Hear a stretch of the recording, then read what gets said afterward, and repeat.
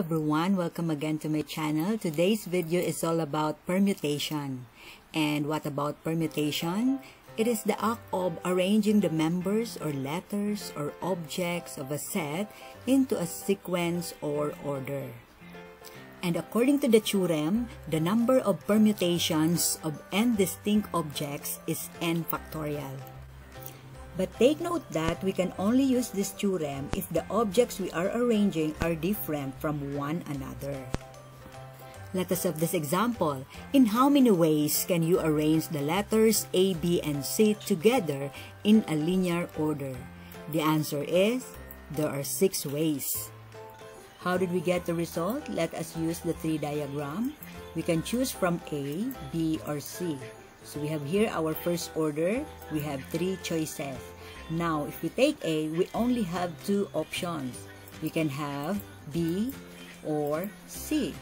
If we take B, we can have C or A.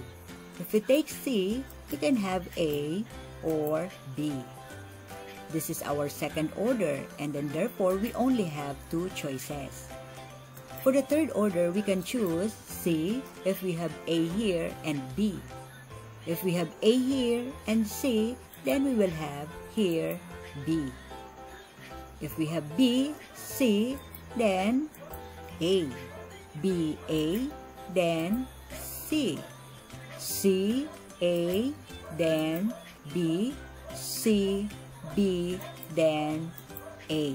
So this is our third order. We only have 1 choice. We're going to list all the possible arrangement. We can have here ABC, ACB, BCA, BAC, CAB, CBA. So there are 6 ways we can arrange the letters A, B, and C together in a linear order. Now, if we multiply all the choices in every order, this is equal to 3 times 2 times 1 is equal to 3 factorial ways. If we apply the fundamental counting principle, since we have 3 letters to be selected, we will create or draw 3 lines. On the first line, we have 3 options. We can choose from A, B, or C. Say for example, if we take A here, then we only have 2 options here. We can have B or C only.